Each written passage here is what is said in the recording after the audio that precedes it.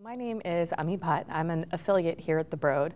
I'm a Dana-Farber Fellow in Medical Oncology and Hematology, and I'm a postdoctoral fellow in Matthew Meyerson's lab. My greatest inspiration in doing the type of research I do came from being a physician on the wards. I was exposed to a lot of interesting clinical situations, and I think in medical school you think that you're going to be able to identify the cause of every disease that you see in a patient. The reality was there were lots of unsolved mysteries on the wards, and I think that's what really inspired me.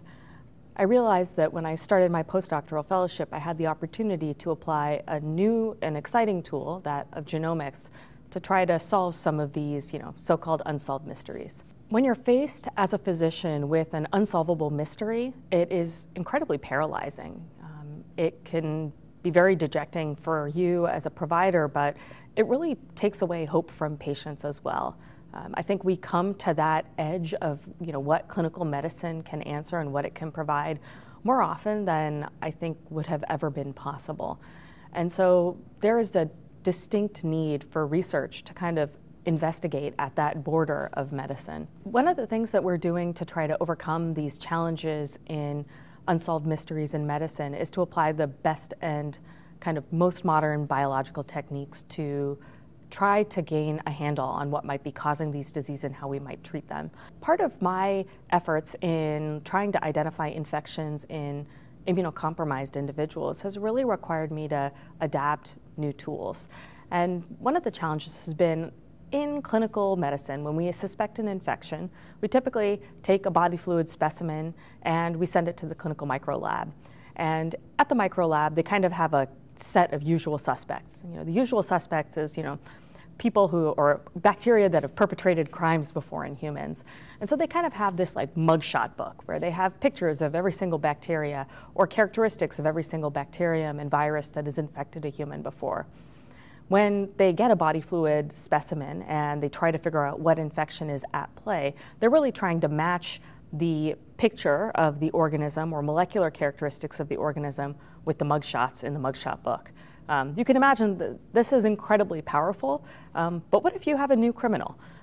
You're not going to find that new criminal in the mugshot book.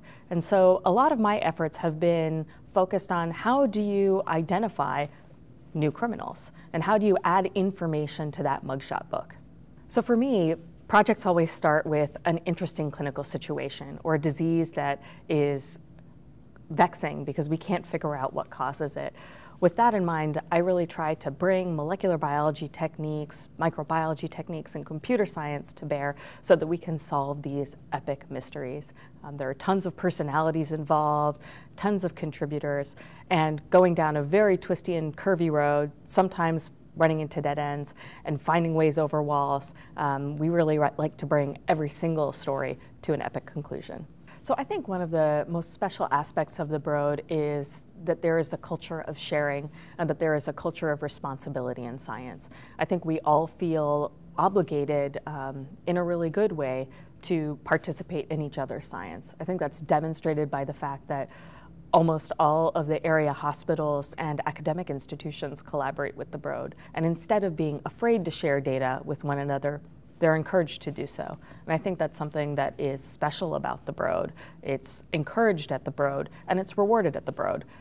So that is, I think, what accelerates the pace of medicine and science. And I think at the end of the day, it's what we are responsible for doing for our patients.